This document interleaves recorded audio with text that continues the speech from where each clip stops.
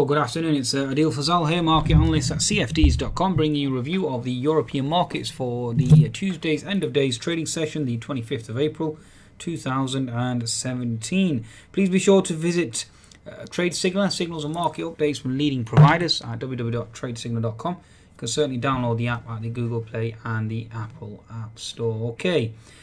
Right, let's try and attempt to decipher these markets. Certainly proving very, very tricky. Certainly negative this week. Certainly stops out on the French CAC on yesterday, minus 140, and subsequently stopped out on the rest of my short trades as well. So certainly not a positive for week for me at all. It's certainly a negative one. Certainly very hard to read this market, especially given the fact that we have the euro now rallying, the latest euro rally. I attempted to take a short on the euro. I was stopped out on this as well. Latest rally on the euro is up to 1.0950 now. Okay, so euro certainly moving higher, yet having no effect whatsoever on European equities.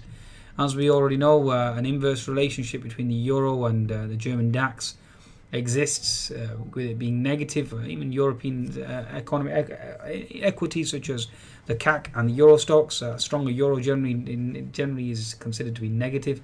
It negates the actual export side of the equation, and therefore is risk negative in terms of obviously defeating jobs and so on and so forth. So interesting scenario here with regards to the pop in the euro, especially given the fact that we are going into Thursday and there was an ECB leak as well with regards to the actual ECB indicating a potential gradual or hawkish stance going forward, and obviously tapering as well in terms of their QE, especially given the fact that the uncertainty regarding the French election is now over. So that'll be interesting, see how the markets react and how the markets basically move. And it certainly seems like they're already discounting that factor in already. Okay, so certainly take that into consideration too. Okay, so the stats for the day. European session, FTSE up 10 points, DAX up 12. French CAC up 9, so more or less a consolidation day, trading sideways. Okay, economic data releases. I think the only major release really since this morning's video was the US data, Red Book, S&P Case-Shiller, house prices, consumer confidence. So got actually consumer confidence on the weaker side. New home sales certainly on the stronger side. House prices as well, Red Book as well, certainly helping the sentiment in terms of the US. Now we also had stronger earnings as well from the likes of Caterpillar, certainly helping as well to a large extent. Okay, now let's see exactly where we stand. Let's look at the German DAX again. The weekly chart resistance certainly comes into play. Moving over to the daily chart, certainly a doji candle registered, no real thrust for continuation higher. 60-minute chart, certainly at topping tail, certainly holding on the German DAX.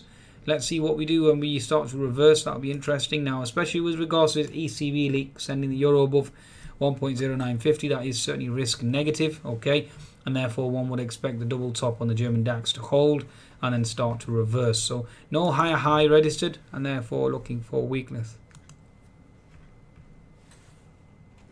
French CAC is the same. We've put in a double top at the 5295 level, therefore no higher high, and therefore looking for risk aversion.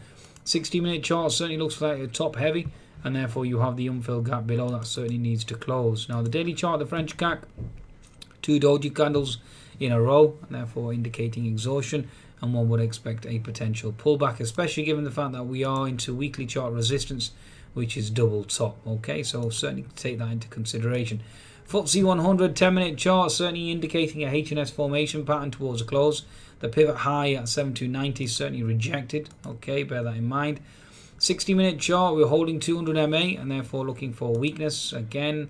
10-minute chart on the FTSE, again, I've already explained H&S formation. Daily chart on the FTSE, we're into previous support equals resistance and into that fib 61% resistance as well, and therefore indicating risk aversion. So you are looking for weakness and looking for a potential move lower on the FTSE itself.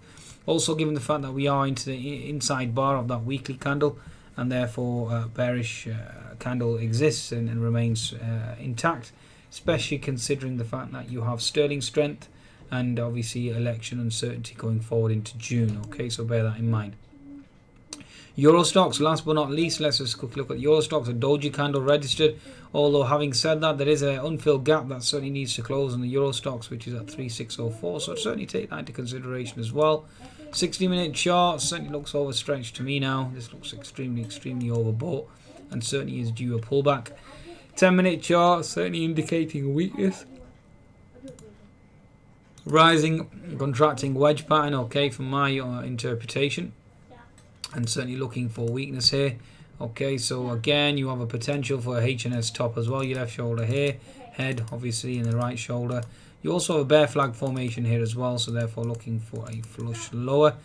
Okay, so the flush were to occur, you are looking to test that support round at 3560. So watch out for that support at 3560 to be tested in terms of the next move. So 10-minute chart no longer making higher highs, higher lows, making lower lows, lower highs. And therefore, like I said, you're looking for potential support at 3570 and then 3560. Okay, that's a summation of the equity markets. Let's just quickly look at copper now as well. Copper still remains subdued, still remains weak. Okay, so bear in mind you have a bear flag formation. Okay, on the chart of copper. Let's just quickly bring up oil. Oil still remains subdued, still remains weak. Certainly a strong possibility it could retest that support at 47. So watch out for support at 47. So, okay, so US markets dictate. Okay, and US markets, the Russell is certainly into double top. S&P 500 now also into resistance 2 on the horizontal chart. Okay, and therefore you're looking for risk aversion to kick in here, and looking for a potential move lower. Okay, on that note, please be sure to visit cfds.com for your trading needs and certainly take advantage of the bonus. Goodbye now.